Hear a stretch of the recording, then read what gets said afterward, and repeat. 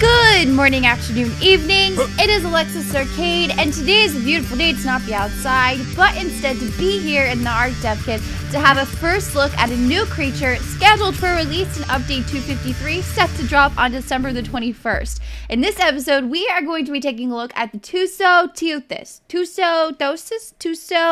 Well, you guys just have a look at it for yourself. It is a monstrous relative of the vampire squid. The Tusoteuthis bears a closer resemblance to giant squids, but is much more terrifying than its timid kid. They have powerful tentacles with hooked suckers, capable of drawing blood and keeping even a megalodon from escaping a horrible fate. A parrot-like beak hides in the center of the writhing mass, ripping flesh, shell, and bone into easy-to-swallow bits. They also possess the ability to spray an oily ink if it is in danger. They fear only a Mosasaurus, and they are a true terror of the deep. So, does that make you terrified of these guys? Because it makes me a little bit terrified of these guys. They are quite large, spanning up to 30 feet long. Let's go ahead and lay down next to this guy. And yeah, there you go. Quite like, it's so awesome. The animations that we have for him. This is the animation of it swimming forward. This is supposedly the eating animation, but we will see more of that when we get into the game. And then this is the old terrifying attack animation. Yeah, those fins things. No, I'm not okay with those tentacles coming at me like that. Not a fan of it at all. Now, let's go ahead and go to the dossier for some more information on this creature. The Tusoteuthis vampire is a very aggressive water predator. Approximately 30 feet long, they are an absolute terror of the deep. Once it grabs its prey, it slowly crushes it into submission while using the talons on its tentacles to siphon and drain the victim of blood.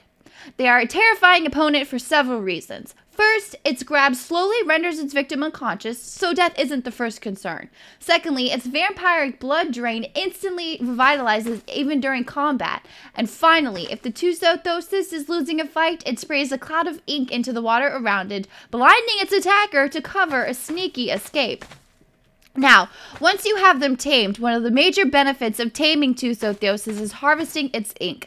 Unlike normal ink, their ink is very oily and can be refined into fuels such as gasoline. Between that and their distinctive combat abilities, it makes for an excellent aquatic tame despite its slow swimming speed.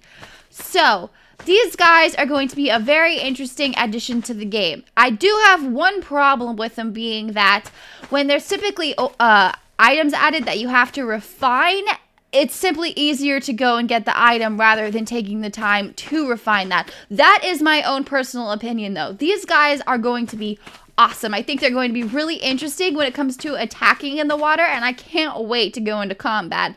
Taming one of these guys, however, I feel is going to be really difficult.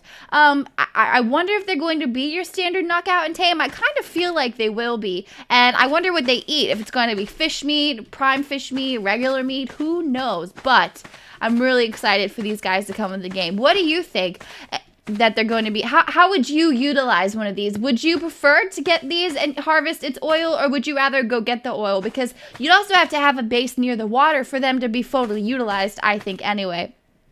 Oh, and in case you're wondering why they're off the ground, it was to show you how massive they are because their tentacles were otherwise cutting through the floor. Now, they are rideable, but they do not have a saddle, and I believe that you just hold on to a tentacle and ride them. I think so. We'll see, because I'm not 100% sure. And please remember, this is not their final form. They don't even have color to them. So once they are released in the game, we'll just have to take a look at what they look like. So that is going to be it for our first quick look here on the Tusoteuthis, just the giant squid. I know I jacked up the name, which is why I try to avoid saying it as much as I possibly could. But anyways, if you guys liked the video or found it informative, please leave a comment or a thumbs up. And don't forget to subscribe. That way you know when I put out a new video. And I will talk to you later. Bye!